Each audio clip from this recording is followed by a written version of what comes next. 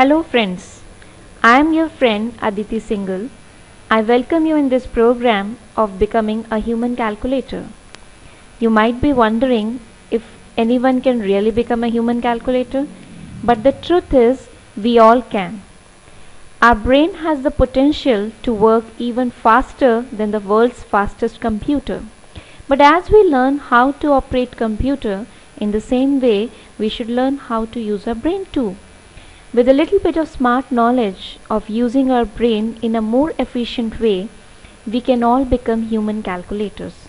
And this smart knowledge is knowing the technique of fast calculations of Vedic mathematics.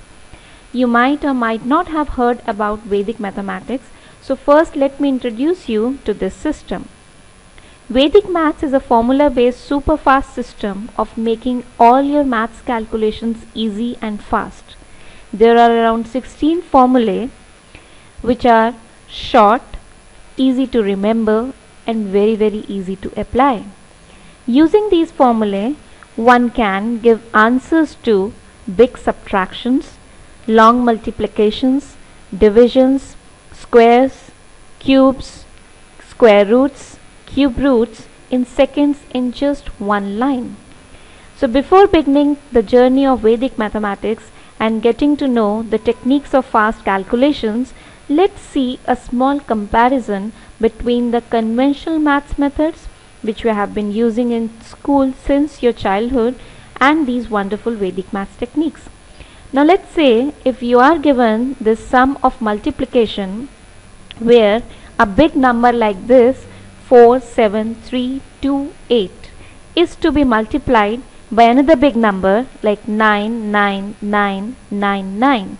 So if you have to do this multiplication by the long multiplication method, which is the only method available in the conventional maths, I think you will take around minimum of 5 to 10 minutes and a lot of space too for doing this calculation.